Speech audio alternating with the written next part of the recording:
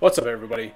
Right now, I'm going to go through the Chargestone cave, and the first thing that happens when you walk in is the Shadow Triad picks you up and takes you off to N, and I guess the Shadow Triad is like N's servants, essentially, and also Gates's is servants. But anyway, after N asks you a completely useless question that you can either answer yes or no to, and it affects absolutely nothing, he leaves, and then once you walk up to this stone, Bianca and Professor Juniper will come up and essentially explain the stones to you. And then Juniper will actually give you a lucky egg. And a lucky egg increases the amount of experience that a Pokemon gets at the end of a battle.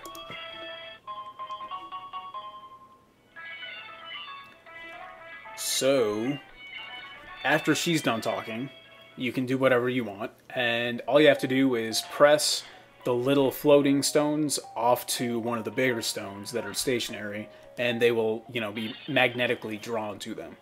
So,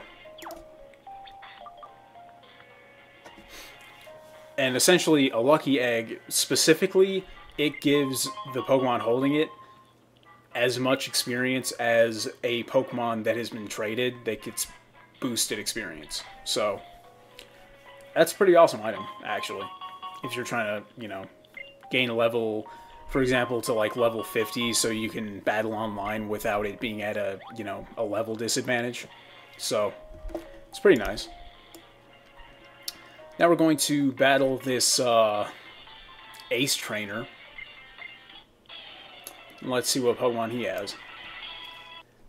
It looks like he has an Arkin, or an Archon. I'm not sure how to pronounce it, but a rock flying type that you can actually get if you get the Plume fossil, I believe, back in Relic Castle, and resurrect it in, what is it called? Nakreen City.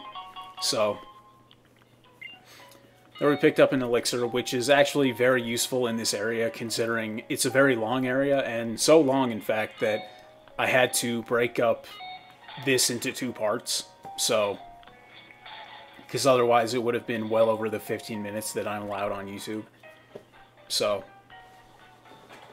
and the reason why I can only have 15 minutes instead of 20 minutes like a lot of people is because I guess at one time I had a, what is it called? Not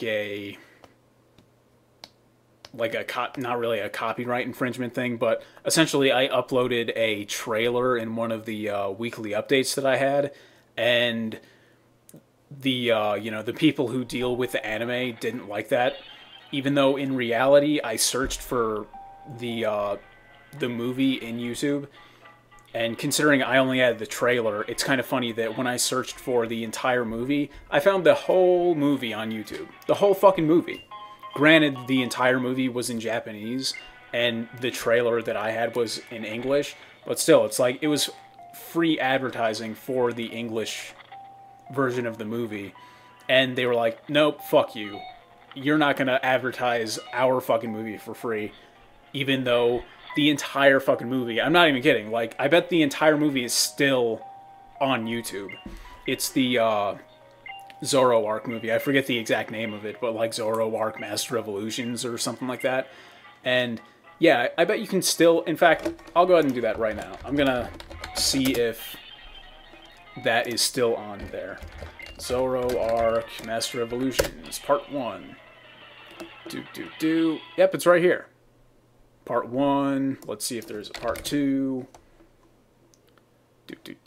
There is. So yeah, the whole movie is like still on YouTube. So it's very odd that they wanted me to take down the English trailer. But whatever. They own it. I don't. So that's cool. But anyway, that's why yeah, that was a pretty fucking long tangent. But anyway, that's why I can't upload videos longer than 15 minutes. So that's why I had to decrease or kind of split this into two parts.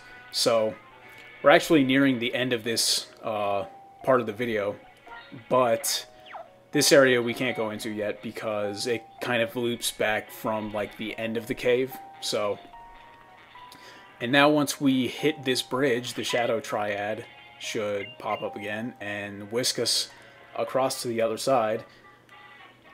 And I don't know, the Shadow Triad is yet another kind of pointless piece of the game because I don't know, it's just like you don't ever actually you don't actually ever battle them.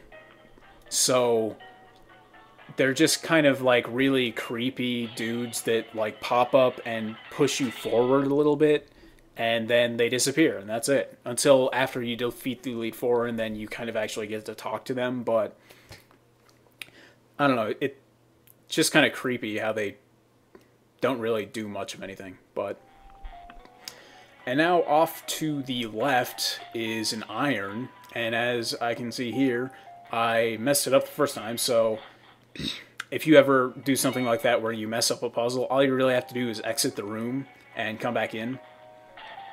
And in this one specifically, you have to push the bottom of the two floating stones, and then you can get an iron at the end. And an iron increases your defense EVs, so anyway, that's the end of this video, so I'm going to sign off now, and I'll see you in the second part of Chargestone Cave.